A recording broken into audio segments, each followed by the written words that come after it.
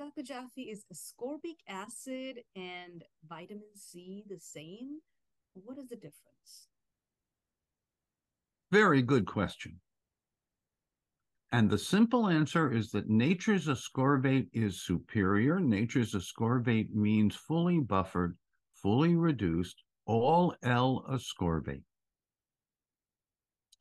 Most of what you get from the shelf that says ascorbic acid or vitamin C has been made in air and oxygen has damaged it. If you look at what's in the capsule or the tablet, there's some vitamin C, but there's mostly dehydroascorbic acid and diketogulonic acid, which are degradation products, and they're not nature's vitamin C. So I have been emphasizing in a variety of formats the importance of nature, nurture, and wholeness, the importance of using nature's forms. In order to accomplish this, we have to prepare the ascorbate under a nitrogen blanket. High tech produces nature's vitamin C. And we have had this since the late 1980s. We recommend what's called a C cleanse to personalize how much ascorbate you might need. But the more ascorbate you decide to take, the healthier you are likely to be. One of my many mentors, Linus Pauling, recommended near the end of his life that people take 18 grams a day of vitamin C to counteract the anti-nutrients, the toxic metals, the harmful pro-oxidative anti-nutrients, the forever molecules. That's what we would call them today.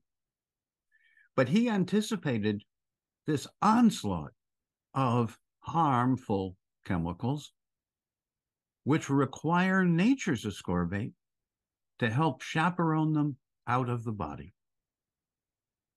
So ascorbate, nature's ascorbate, can wrap around toxic metals and safely remove them in urine, sweat, and stool. Nature's ascorbate contributes electrons and picks up electrons. It's a very elegant, smart, multifaceted molecule. People have devoted whole lifetimes to studying the different aspects of ascorbate, and I have tried to learn from them.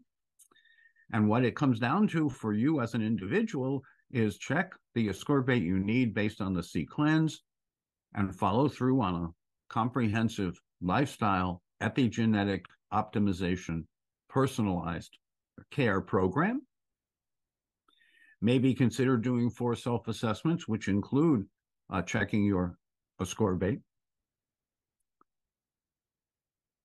So let me be very clear, because just recently it's come into controversy again, because if you use a degraded or harmed form of vitamin C, you don't get the same benefit or anywhere near the benefit that you get from nature's ascorbate.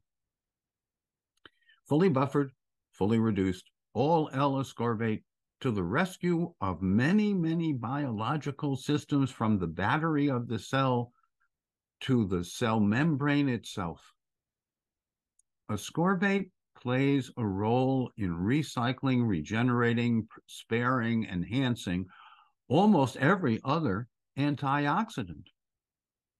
Ascorbate is the best friend of making glutathione, making more and better and using glutathione in the reduced form, not in the oxidized form. Ascorbate is the principal molecule in biology that accomplishes that. Alton Meister in the 1980s showed that. And I have been privileged to follow the story of nature's forms of nutrients and found them superior, more bioavailable and safer, more effective. They deliver results promptly and consistently better than, shall we say, the damaged, harmed forms. So this is Russ Jaffe, Dr. Russell Jaffe. I am a biochemist as well as a physician. I am a researcher, and I'm cross-trained in a number of different disciplines, all of which have led me to great respect for the central role of ascorbate, nature's ascorbate, in life and biology. It's that important. And now's the time for you to find out how much you need currently and to keep up on a weekly basis, checking in on your ascorbate need in order to stimulate repair, in order for inflammation to be banished, in order for cardiorenal health to be enhanced, in order for the brain of the central nervous system and the gut nervous system to communicate more effectively. Ascorbate plays an important role in all of that, and then in biological detoxification, it's at the front of the class. So nature's ascorbate, yes. Other forms of ascorbate, take a pass.